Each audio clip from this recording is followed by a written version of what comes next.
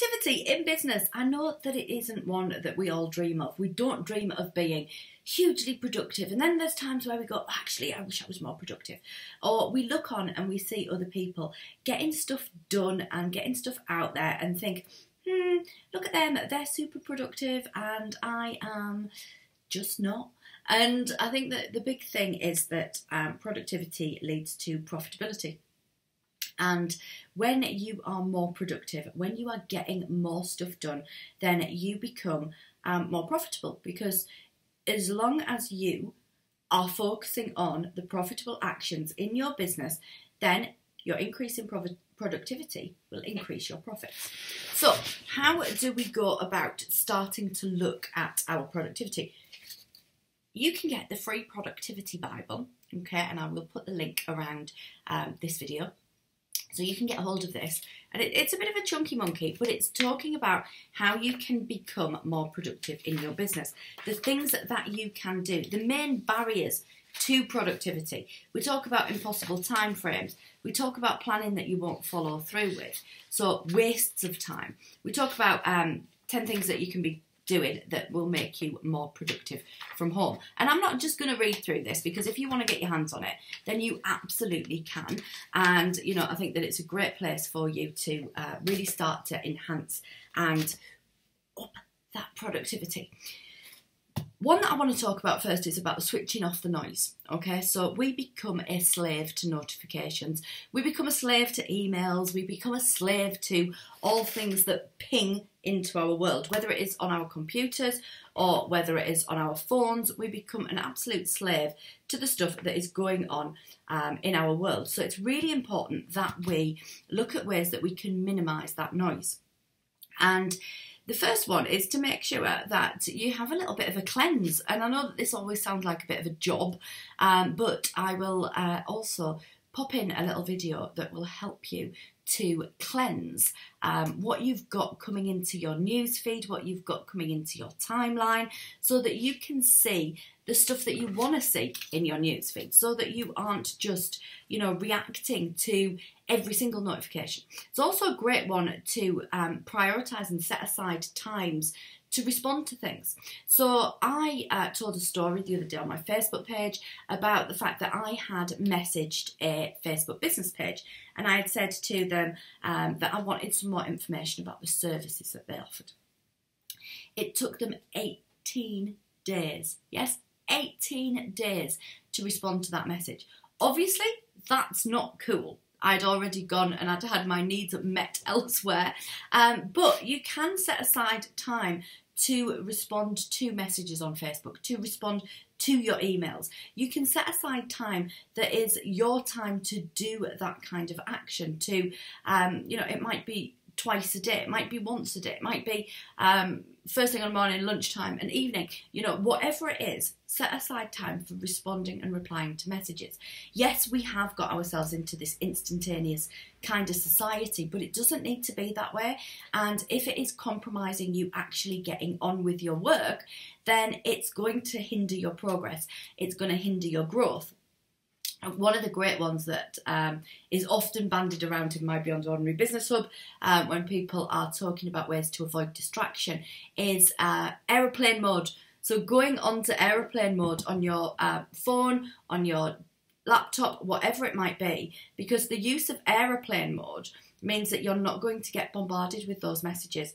It means that you're not going to get that constant message cycle going on in your world. It means that you can take that noise away a little bit, and then you can turn that on and off. There's also a number of apps that can ban you from certain social media sites. So if you can't trust yourself, you can have yourself banned from certain social media sites while you look at cracking on with the work that you've got in hand.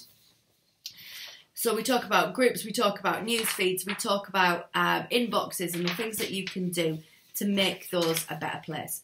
We also talk about how you can get stuff done when time's really tight, which is an important one.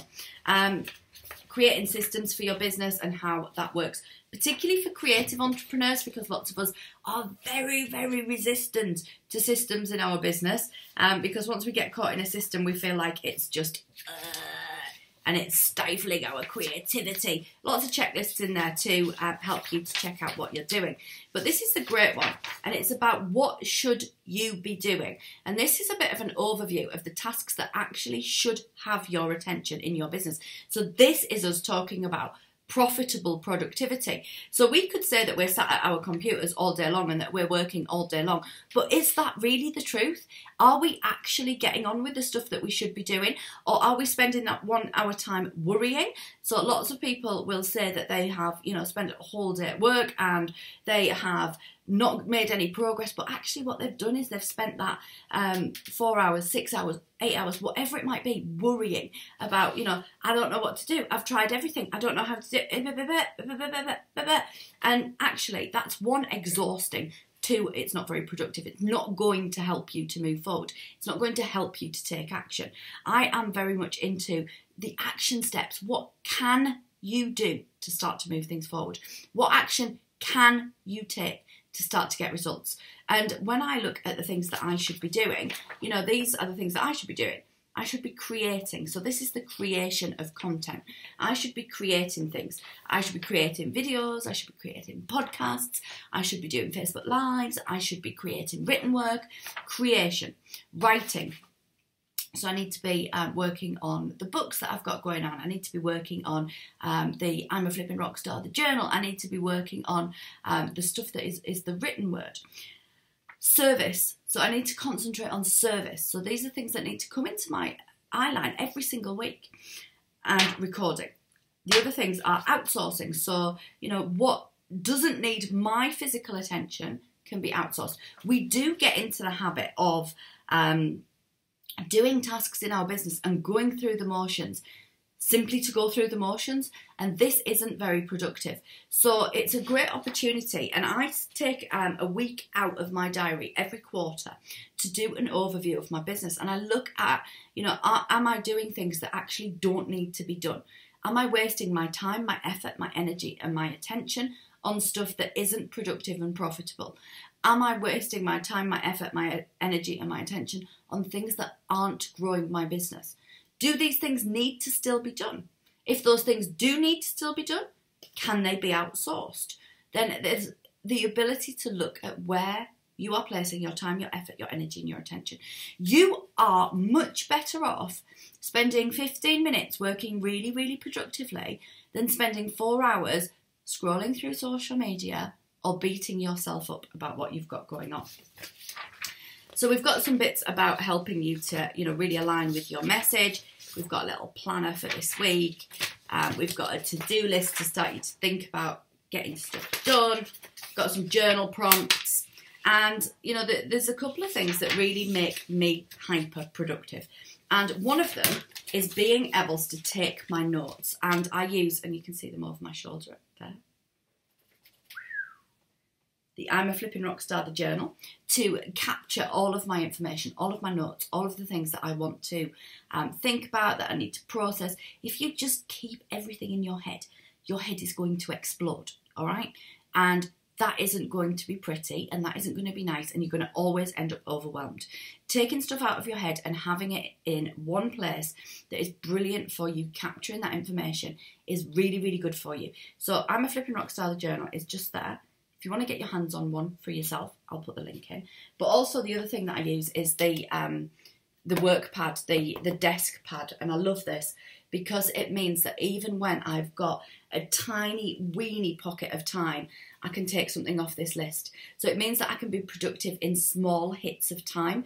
So if I finish a client call 10 minutes early, I can grab one of these things on the list. I'm less likely to waste that time if I've got productive tasks set out that I can start to work through. And I'll continue to add to this list. I'll cross things off this list. Also has the ideas jar, so I can stick in any ideas that I want to go and journal out further into there. And it also has a little bit of a self-talk check-in. So if you do find yourself stuck in worrying or procrastination or getting stuck, then that is the place to, really blast it out quickly. Being more productive is about focusing on profitable activity. It is about being mindful of the activity that you are undertaking each and every day in your business. And it is about making sure that you are using your time wisely. Like I said, 10, 15 minutes of really intensive, good work, really kind of focused work is much better than hours and hours and hours of scratching and scrambling and being frustrated and being overwhelmed and being annoyed. So you can get more productive in shorter periods of time. That's the message for today. Speak soon.